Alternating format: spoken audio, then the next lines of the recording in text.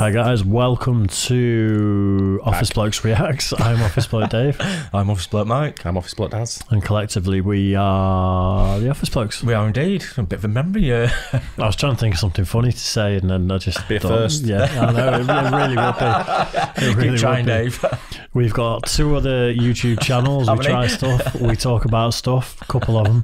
And yeah, all that good stuff. Click the link in the description and it'll take you everywhere you need to go. Do it. Yeah, new merch. I'm a little bit shook. New merch. Shook up. Anyway, yeah, we've got new merch as well. Click the link. It'll take you everywhere you need to go. It is good. Who actually killed Tupac Shakur? No idea. I heard it was Suge Knight who orchestrated it all. Well, he was with him on the night, wasn't he? Was he with him on the night? I think he was with him when he got shot, wasn't he? I've no idea. I'm not really well up on the story, I must admit. You look like you're into gangster rap. Well, you know, maybe. No. But yeah, I'm not overly... He's more Biggie than he is Tupac. Fair enough. Yeah. Fair enough. No, I've watched, Daddy and all that. Yeah. I have watched stuff on it before where essentially they were saying that Suge Knight was the guy that was orchestrating the East Coast, West Coast beef, basically to boost record sales, to lean into the whole gangster rap thing, and obviously the consequences, people were killed. I think it was supposed to be, the theory I heard was it was a couple of ex-police officers or something that shot Tupac, but like guns for hire, I think. Yeah. I'm guessing this video's going to tell us. I hope so, but then no one's ever been done for it. I don't know. No, Suge Knight's in prison, isn't he? Suge Knight's in prison, yeah, but not for this. And I'm not really. I'm like Mike. I'm not really into knowing what went on here. I've never really sort of like researched it and gone into him. I think I saw it at the time, the news, but you know, I've not known the details of it or anything. But before I got into metal, I was a massive massive Tupac fan. It was like Tupac and Ice Cube were the 2 guys I listened to all the time. And then I found metal and then lost interest. And that was it. Quite quick, yeah. But yeah, interesting topic. We'll see how it goes. Who actually killed Tupac Shakur? September 7th, 1996. Tupac Shakur and Marion Suge Knight are driving in a 1996 BMW 750 sedan, heading eastbound on Flamingo Road in Las Vegas. At 11:15 p.m., a white 4-door late model Cadillac pulls up alongside them. The black window of that car rolls down. As Tupac realizes what's happening, he tries to clamber into the back seat. Bullets are fired in rapid succession from a .40 caliber Smith & Wesson Glock 22. Knight is only grazed by bullet fragments, but Tupac is seriously hurt. He's been hit twice in the chest, once in the thigh, and once in the arm. Knight puts his foot down and heads toward Las Vegas Boulevard and Harmon Avenue. There, a bike patrol pulls them over and immediately alerts paramedics. The 2 men are soon taken to University Medical Center. On the way to the emergency room, in a frail voice, Tupac says, "I'm dying." He's right. Days later, his girlfriend, Kidada Jones, asks him, "Do you know I love you? Do you know we all love you?" She thinks he manages to nod even in his terrible state. He'll soon be dead. But what actually happened? Who killed Tupac? This has become one of the most enduring mysteries in recent times. First, let's look more closely at the... Be a bit sketchy to order a hit on someone and be in the car with them at the time they were shot, wouldn't it? A bit risky, isn't it, really? Yeah, especially if someone... Did you say fully auto, the gun? Or did I just imagine that? I didn't hear that bit. Yeah, right. Imagine that. Fair enough. Events that night. Tupac and Knight had just watched Mike Tyson beat Bruce Seldon at the MGM Grand Garden Arena in Las Vegas. The fight lasted a grand total of 109 seconds. Another fight later broke out in the lobby of the hotel with Tupac and friends and Los Angeles gang Southside Crips member Orlando Anderson. Tupac was told by a guy in his entourage named Trayvon Trey Lane that Anderson had stolen his death row chain and pendant a while back in a Foot Locker store in Compton. Lane was a member of the MOB Pyrus gang, an enemy of the Southside Crips. Tupac approached the guy and said, "You from the South?" and punched him in the face. Soon after, he told his girlfriend that this guy had started a fight with me for nothing. He also told her, "Something's up, you stay here." MGM Grand video surveillance showed Tupac, Knight, and their entourage beating Anderson until security broke it up. There must have been about 6 people kicking the guy when he was down, a beating perhaps severe enough to enrage a man enough to commit murder. Just after 11 p.m., Tupac and Knight were driving down Las Vegas Boulevard, heading to Knight's Club 662, where they were pulled over by the Las Vegas Metropolitan Police Department Bike Patrol. They were told they were playing music too loud and asked why the car didn't have a license plate. There was one in the trunk, and the cops let him go. Just a few minutes later, they stopped at some traffic lights in an intersection at East Flamingo Road and Koval Lane. In the car behind were their bodyguards. There were 2 cars in front, and to their side, there was some woman in a car. Tupac rolled down the window and invited them to the club, paying little attention to what was going on elsewhere. Then that Cadillac pulled up. He's a fucking pest. Hey? Hey? You know what, when you're a famous rapper, I think you can just go, come to the club like that and girls will just go, yeah. No, if you're a famous tracker, you say, you find me in the club. Yeah. Fair enough. Beside them. It had California plates. Some reports state that the guy shot from the window, but others said he got out of the car. Whatever happened, 13 shots were fired at Tupac, who survived being shot 5 times just 2 years earlier. Wasn't going to survive this one. By the way, Tupac thought rapper and enemy Biggie Smalls had a hand in the previous shooting. Some people still think Biggie, a man that was gunned down in a way not dissimilar to the way Tupac was killed, was involved in the Las Vegas hit. All will be explained later. Okay, so what happened next? As you know, Knight sped off, tires screeching. Chris Carroll, who was then working with the Las Vegas Metropolitan Police Department, said he was on the scene when the car stopped again. He said Knight got out and was running around with blood gushing from his head. Carroll said in an interview years later, "I mean, the guy had clearly been hit in the head, but he had all of his faculties. I couldn't believe he was running around and doing what he was doing, yelling back and forth." He said he managed to open Tupac's side and his body just fell out of the car. Carroll, with a gun in his hand, grabbed hold of Tupac. Blood was everywhere. Knight started yelling, "Pac, Pac," while Carroll thought Tupac was almost dead. For that reason, he tried to get a dying declaration from him so the cops would have an idea about who had shot him. Did Tupac actually see who had pulled the trigger? There had to be a chance. Carroll said, "This is what happened next. And then I saw his face. In his movements, all of a sudden, in the snap of a finger, he changed. And he went from struggling to speak, being non-cooperative, to an I'm at peace type of thing, just like that. He went from fighting to I can't do it." Carroll said at that moment, Tupac looked into his eyes. Carroll looked back at him with a grave expression on his face, thinking Tupac might name the shooter. He asked again, "Who shot you?" Tupac took a breath as if trying to find the energy to get something out, and then he said, "F you." After that, he became unconscious. Tupac was taken to the hospital. It's not very helpful, is it? I don't know why that made me chuckle so much, but there's a cop trying to help you. Who shot you? What's going on? Fuck you. That might have been who shot him. It might have been. The cop might have then just held his face for a minute and been like, Gonna risk fuck you. Yeah. You always got to be nice to cops. Always got to be nice to cops. But he's got no license plate on his car. Right? You're going to suggest that he was probably up to naughty things anyway. So if they just kicked the shit out of a guy in a hotel foyer, 6 of them on one guy that's on the floor, in a land where loads of people are gun owners, then it's a dangerous game, isn't it? Yeah. If 6 guys kick shit out of me on the floor, I'm going back, and I've got a gun. Better be fucking fast runners and all that.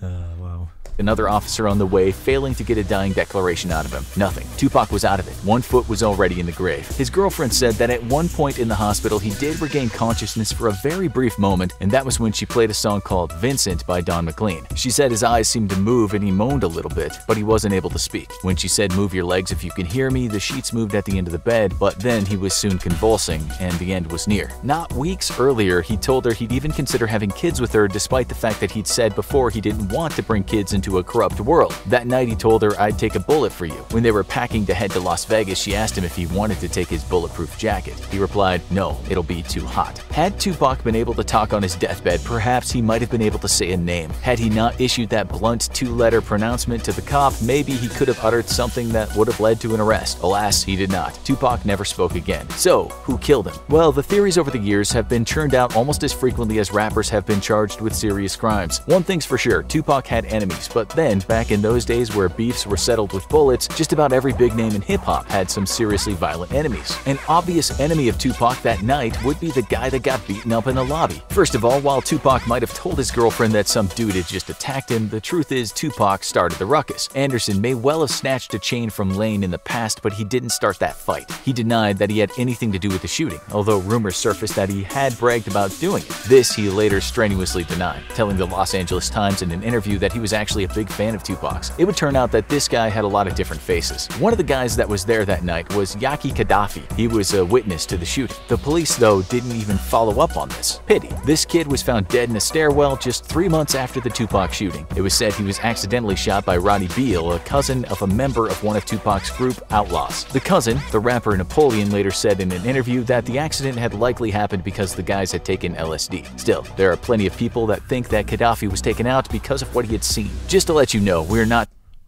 What the fuck? I'm getting a bit baffled. Yeah, that's a name and a half, that though, isn't it? Yaki Gaddafi. Gaddafi, innit? Yeah. So he's a witness but was never interviewed.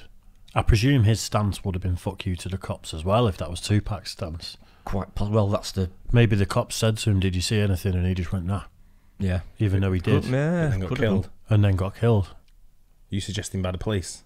No, if he knew who the shooter was, then he's been taken out. That's what they're hinting at there, isn't it?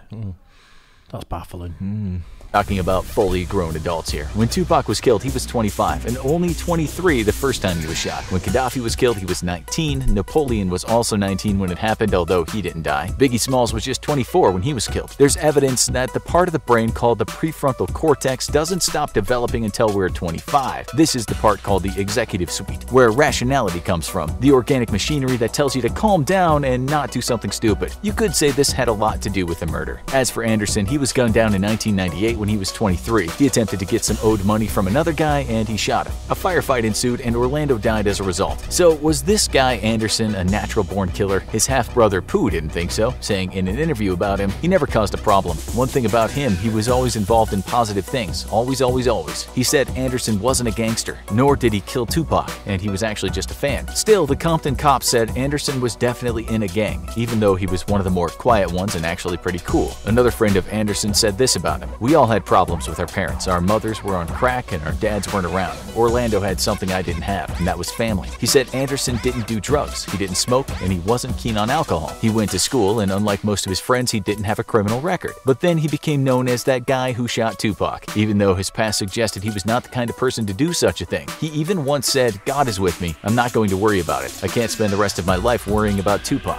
It's a complicated story, but police were looking for a reason to lock up Knight, who was the owner of Death Row Records. He was considered more of a Godfather-type character than a mere gangbanger. His record label had the cops on payroll, cops who were stealing vast amounts of cocaine and sometimes stashing it in the death row offices. We're talking about huge amounts of corruption here. It was part of something called the Rampart scandal, and that corruption could have affected how police investigated gangland murders. The Rampart Corruption Task Force discovered that quite a few police had been hired to work as security for the death row label, earning tons of money and basically being gangsters at the same time they definitely weren't doing their jobs as police officers. It's a theory that a corrupt cop, Rafael Perez, was actually behind the Biggie shooting, with Knight being the one who hired him. Why? Because Knight thought Biggie was behind Tupac shooting. Okay, we digress, and we understand this is all complicated, but we wouldn't be doing the story justice if we didn't go down a few bent avenues. So cops, non-gangster cops, understood that Knight had his fingers in a lot of illegal pies. They wanted to take him down, and so with the CCTV footage from the fight in the MGM Grand lobby, they thought they could put him behind bars. Anderson told the police that Knight had indeed been one of the attackers, but when it was time to say that on the witness stand, he didn't just say that Knight had hit him, but that he was actually trying to stop the fight. The judge knew that Anderson was lying, but he didn't know that he'd very likely been paid off by Knight. Knight had done similar things before, once paying a huge bail sum for Tupac's release after he was convicted of sexual assault. When Tupac was a free man, he later told Knight over champagne, "I'm gonna make Death Row the biggest label in the world." Back to Anderson.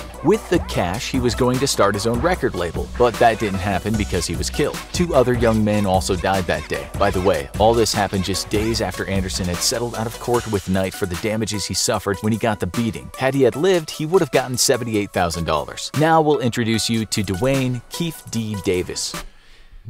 This is like one of the simple. Is it simple? No, the history of the entire world and history of Japan. You know, where you've just been hit with that many facts in a row. You're going to say oversimplified then, but I don't think it's oversimplified. No, it's not whatsoever.